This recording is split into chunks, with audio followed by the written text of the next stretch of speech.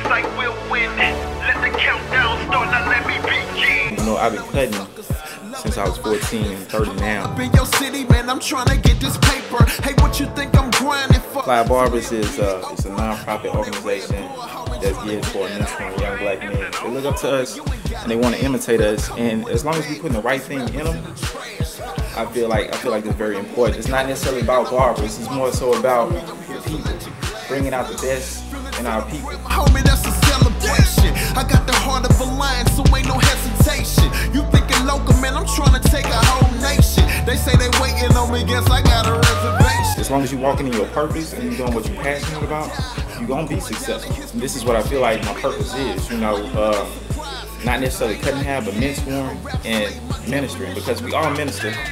It's just a matter of what we minister. I walk up in the building and everywhere I go, I'm on, and I'm good, and I'm a win. No doubt about it. Yep, I was born to be a winner.